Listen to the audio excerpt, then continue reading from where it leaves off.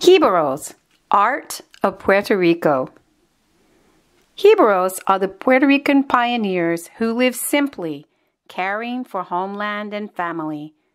They cultivate foods and raise livestock of their Taíno, Spanish, and African ancestors. Jíbaros have withstood the ravages of earthquakes, hurricanes, and foreign rule with natural wisdom and determination. They are a symbol of Puerto Rican pride. Ruled by Borican caciques, chiefs, the Taíno people fished, hunted, and cultivated crops.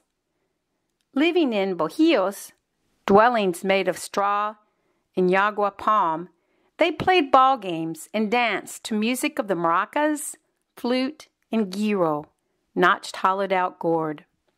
In 1493, Christopher Columbus colonized the island for Spain, changing its name from Borican to San Juan Bautista. Later, the name would change again to Puerto Rico, Rich Port. In 1508, the first governor of the island, Juan Ponce de Leon, founded the first Spanish settlement. He parceled out 500 acres to each European settler. The Spanish believed that God had given them the right to seize Indian land and enslave native peoples. After the Spanish took their land, Cacique Aguibana el Bravo said, "Let he who was born in Spain return to Spain." He and other caciques led many brave Taíno warriors into battle against the Spanish conquistadors.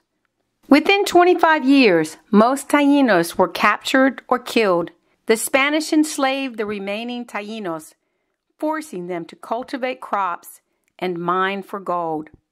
The Spanish were excited by the existence of gold on the island, but only a small amount was found, all within the first few years. Native crops of the Taínos were pineapples, yucca, peppers, peanuts, guavas, cocoa plums, pumpkins, palm tree fruit, beans, corn, tobacco, and cotton. The Taínos made clay pottery and wove cloth. From gourds they carved guiros, utensils, and maracas. The Spanish brought citrus fruit, wheat, garbanzos, onions, garlic, sugarcane, eggplant, horses, cattle, and pigs. On the island there were many marshes, gullies, and rivers to cross, and few roads. Horseback was the best means of transportation. Islanders quickly became accomplished riders. As the Taínos and Spanish interbred, a new breed of islanders emerged. As a distinct culture, the Taínos did not survive, eventually dying from harsh labor or European diseases. In 1513, by royal Spanish order, Africans were imported to replace the dwindling Taínos workforce. Treated like livestock, slaves endured many cruelties. Slave codes gave sweeping powers to their masters. Also imported from Africa were coconuts, plantains, coffee, okra, yams, sesame seed, peas, and bananas. Plantains became a mainstay of the islanders' diet, cooked as a vegetable, fried in the form of tostones, boiled in soup, and baked into bread for 3 daily meals. Coffee, sugarcane, and tobacco were cultivated and exported primarily to Spain.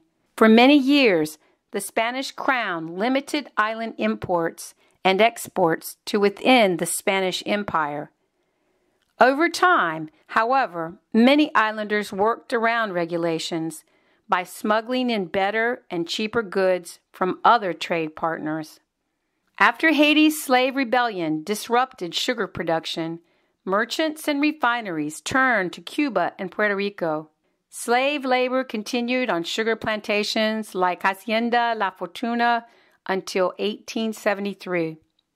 With great profits from exports of sugar, tobacco, and coffee, big plantations abandoned cultivation of fruits, vegetables, and livestock. These staples of the islander diet were produced by poor, illiterate country farmers who came to be known as Jíbaros. Laboring from dawn until dusk, they looked forward to festivals and celebrations with music, dancing, poetry, and storytelling. In 1810, there were few schools on the island. Maestro Rafael Cordero, the son of a freed slave, and his sister, Celestina, gave free lessons to both free and slave youths. In 1844, the Spanish governor refused to allow the opening of more schools, fearing that an educated populace would question his authority. In 1868, islanders rebelled against huge tariffs and taxes, slavery, and Spain's power over every aspect of island life. Capturing the town of Lares, they proclaimed the Republic of Puerto Rico, but were quickly defeated. Some slaves purchased their freedom with money they earned at trades.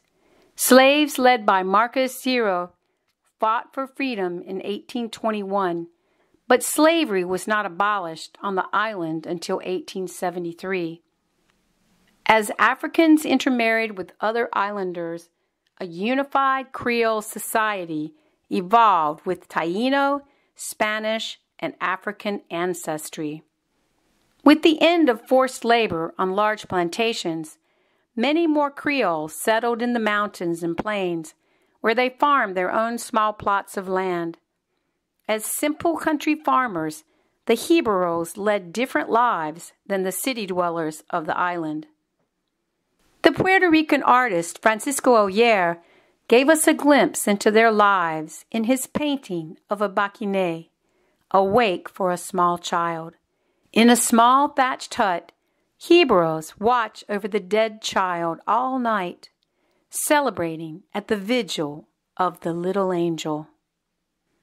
Friends and family sing, drink, and dance. They play musica brava, joyful, spirited music, and danzas, soft, sorrowful melodies.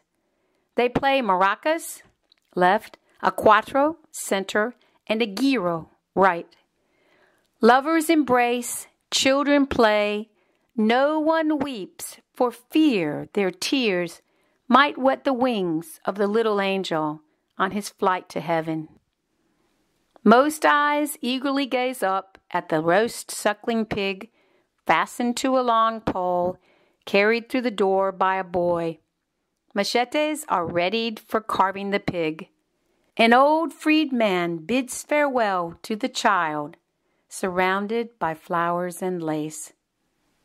Discounted by many as superstitious folly, the baquiné is still observed today by many Jíbaros who celebrate life both in good times and in bad.